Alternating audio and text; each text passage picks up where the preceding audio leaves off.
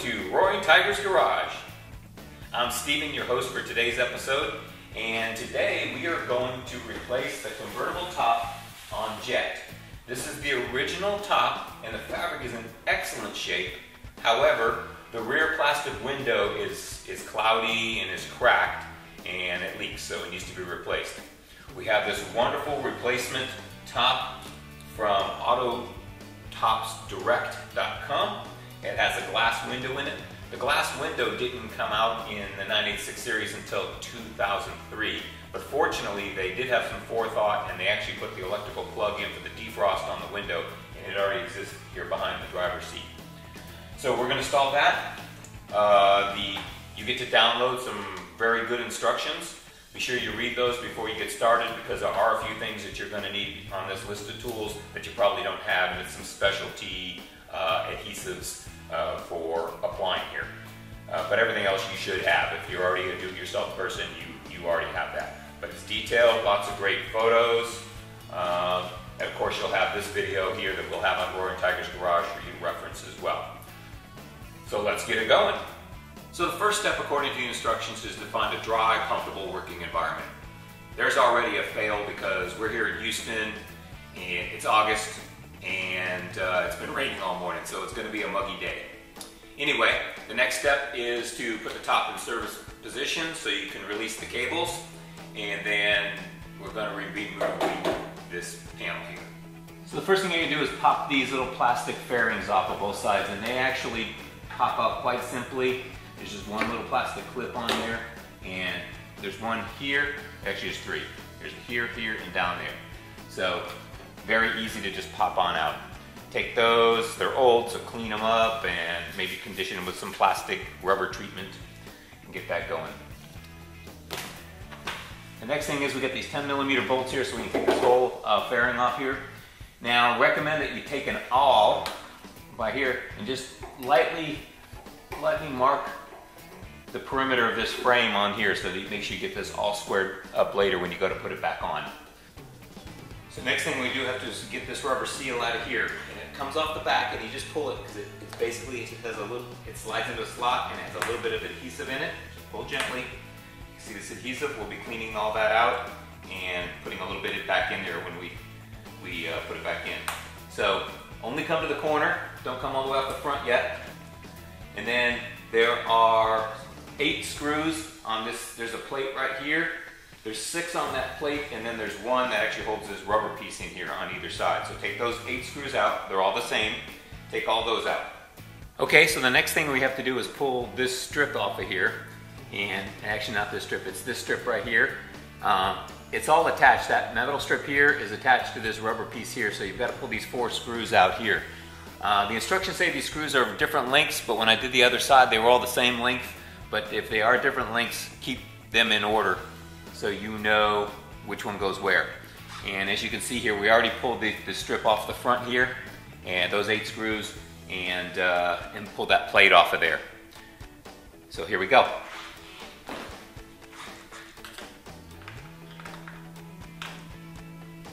This is a T15. Once you have those screws out, this metal plate just kind of pops down just like this. Pops down. And it does have a little bit of adhesive in the front. Okay. I'm going to slide that forward. Pull the adhesive with it.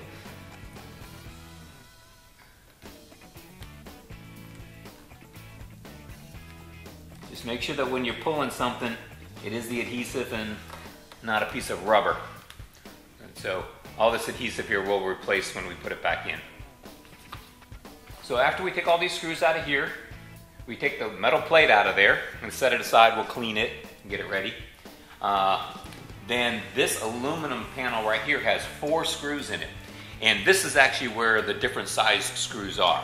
So you've got a couple black ones and a silver one, and then there's another one back here. So in the very back, there's a little rubber piece which you just kind of slide out. Looks like this. Underneath it is a 4th screw, and it's also black. So you've got the 3 black ones and the 1 silver one. Just keep them all in the right order. Black, black, silver, black, to get them in the right order. So let's take those out real quick. take those out, and then I'll show you the next step. Black.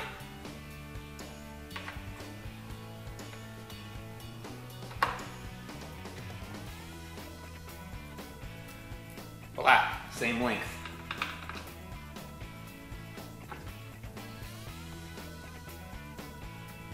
Silver, shorter. And this one that was back underneath this little plastic or rubber tab. And I'm going to set these over in the table in the same order I pulled them out. Black, same length as the black. I'm just going to set it here temporarily. But actually, while I think about that, I got this towel right here.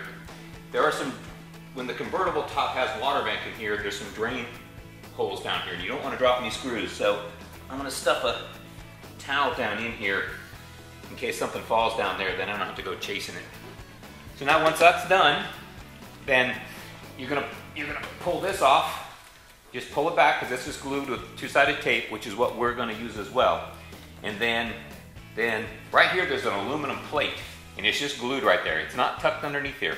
But what I recommend we do is take the putty knife and catch the bottom of the aluminum plate right here, and then just gently twist it and kind of slide down until that pops up. If you try to pull this up, you're going to bend this aluminum plate and you'll never get it back to the line correctly, so don't take that chance. Well, there you go. So that's how that comes out, like that. Alright, so once you get this pulled up, then you have to just peel the fabric back here.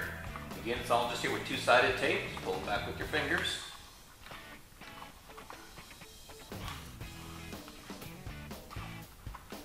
Stay with me here real time. See the next step too. And it's really only glued right here on this edge. And right here on this edge up here as well, as you can see. See right here, check, and here.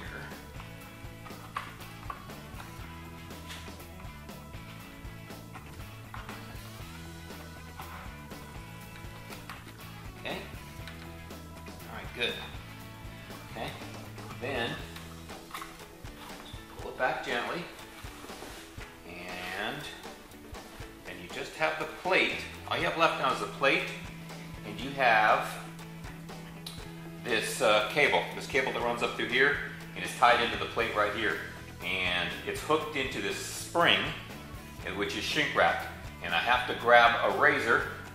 I have to grab a razor so that we can trim that.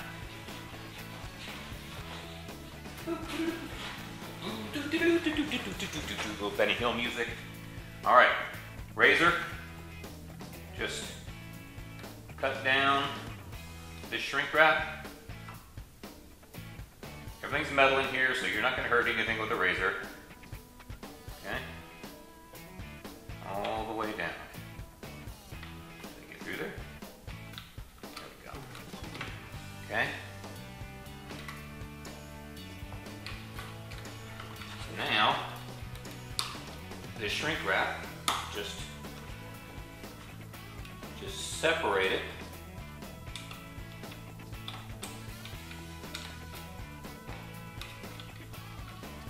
See, just separate it just like this, and pull it on out. Then, this little eye hook is on this spring. You just need to snap it off there just like that. And then that wire, there's a slot at the end of the plate, just slides right out of that slot. There you go. That plate's ready to be cleaned up for reuse. Next, there is a screw. This cable, you follow this cable down, and there's a screw in here. And you may have to tip your convertible top back a little bit so that you can get your screwdriver, and it's a T25. Get your T25 on there. Remember, we put a towel down there. There's a screw, and then another end that looks similar to this, and a star lock washer. So next is this rear main seal that comes out of here. And it's kind of snug in here. You should be able to just kind of pull it out, and it doesn't feel like it wants to come. But what you could do, and I'm using an awl carefully, is I'm going to the end of it over here, and you can see how this it's a big fat seal here and then it stops, but actually the other piece of it actually stays in the channel over there. So I'm gonna actually catch the bottom edge of that and pull it out of the channel, I hope. There we go. I'll get it started. There we go. There we go. Okay.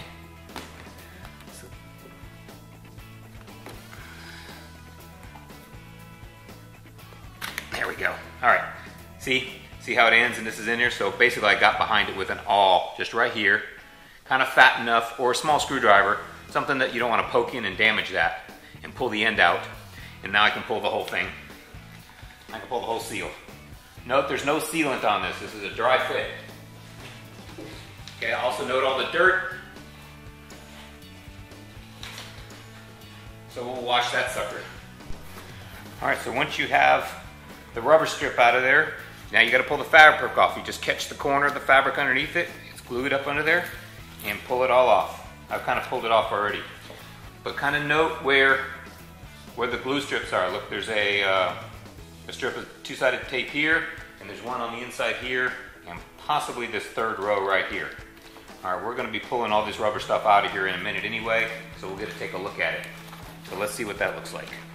So here we go. There's this strip right here. Here's the second strip. Voila. Then the last bit you got to get out is, see this little rubber seal right here. All right, so if you can catch the edge of it, you see I've got myself a little pick, and I'm just catching the back edge of that rubber seal. Here we go. Here we go. All right, just like so. And that's the last bit that actually holds this sucker in place.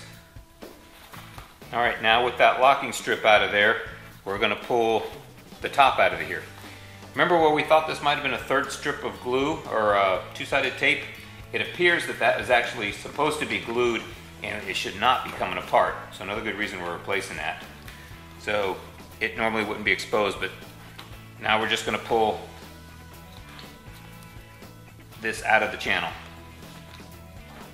The next thing was to pull back and pull this out. And you can see this rib right here. It fits in this slot right here. So that's what you're sliding out. So when you're pulling on it, you understand what it is you're pulling through. Make sure the top is back enough that this cable doesn't get caught up in there. So then once that's free, then there's another similar rib that's wrapped around here, and you just slide it up. You can see here's the rib, and that's the slot. And you'll see that, of course, when we go to put it all back together as well. Once you do that, then there's this Velcroed strip, which it goes around this bar right here. Undo that. And then I'm going to go to the other side, and you can see there's a rib here that we got to pull out of this slot, and there's a rib here that we got to pull out of that slot. Then also take a look underneath it. See all this dirt and stuff in the inner headliner? We're going to clean all that up before we put the new top on. We might leave the leaf here though. So as we slid the top out of here, we found that, look, this channel that holds that rib is awful big. Why? Because this plastic piece is broken. So probably just because it's old and brittle. And so it looks like we're going to have to get a new one of those, because I don't think that's fixable. A lot of stress right there. And it looks to me like once we pop it off, then we have to slide it off this rib, which holds up the headliner. So we're going to do that. It looks like it just all pops from the front. So yesterday we talked about this as it was pulling the convertible top off of here. We noticed that it was cracked, and down at this far end you could see that it was a gap, and it was allowing the cord, which holds the convertible top down, the cord was coming out of it. And that crack was till about right here, and it was actually starting at this end as well. So the way this thing works is it normally sits snapped on that rail bow there, and this headliner slides into this back piece, and then the convertible top actually slides into this slot and this slot right here, two places that hold it down. So look for this piece online. There's no part number on it. Can't find it in the Porsche drawings and part manuals. Talked to a couple of Porsche parts experts. They basically have no idea what I'm talking about. So it looks like this option, the only option at this point, is to repair it. So basically the crack is at the bottom of this channel right here. And basically this snaps down onto this aluminum bracket here, and you can see that as it goes over the snap right here, it's going to pull that way. So it's in tension, so we need something to keep it from breaking. First thing I did was go ahead and use a super glue-like product to basically glue it all back in place so that it would have the right camber to it and be in the right shape. So then I actually put a JB weld or an epoxy bead on the bottom here. And I'll let that cure overnight. I don't have great confidence that that's really going to work well because it's just an epoxy and this is going to be in tension and pull apart. What I really need is some sort of a metal clip that maybe runs over here, over the hump, and then over here, and then gets epoxied or bonded or something down the way. I don't think that's very practical either, so I think the next reasonable thing is some sort of a fiberglass system. So I purchased this from Home Depot. It's these fiberglass patches. There's a bunch of different sizes in here, but I'm basically going to cut them in about, looks like maybe 1 inch to 1.5 inches wide strips, so I can come down over the hump in here. So basically we'll lay the strips down, we'll push them down with a stick and run those all the way along there, and then they're in a pouch with self-curing epoxy already on them, so basically slap them down there. The other first thing we're going to do first is we're going to try to roughen up these surfaces here with some sandpaper. Alright, well here you go. This patch went on fairly well. I cut the strips in 1.5 inch widths and then basically just pressed them in here. They're already soaked with all the epoxy on them. They're a little thicker than I had hoped, so they were a bit challenging to push through the curves and hold in there till they cured. This epoxy actually cures under ultraviolet light, and I had an ultraviolet flashlight that I used for refrigerant leak checks, and so I was able to hold it in place and shine the UV light on it and get it to cure slightly so I can move on down the road. And I just basically pressed it, shined it down there, pressed, shine, press, shine. So anyway, it turned out pretty well. Next time I do this, I would, if I had to do it again, I would use a thinner fiberglass sheet and probably my own epoxy. It would probably be a little bit easier to get it to lay down in there. So right now, I'm going to basically clip all the hairs and trim all this stuff up and do a light sanding, smooth that out a little bit, and then I'm going to spray it with this SEM Trim Black, and this is a good paint to touch up all your exterior black plastic pieces around the car. Trim Black paint, and just to touch it up so it looks pretty, although you'll probably never see it. But anyway, that's how the repair is going to go. Well, there you have the removal of a convertible top from a 986 Boxster. Be sure to watch part 2 as we install a brand new top with a glass window that comes from Autotops Direct. Thanks for joining us. Be sure to like this video and like us and subscribe to us on Facebook and YouTube. Till next time.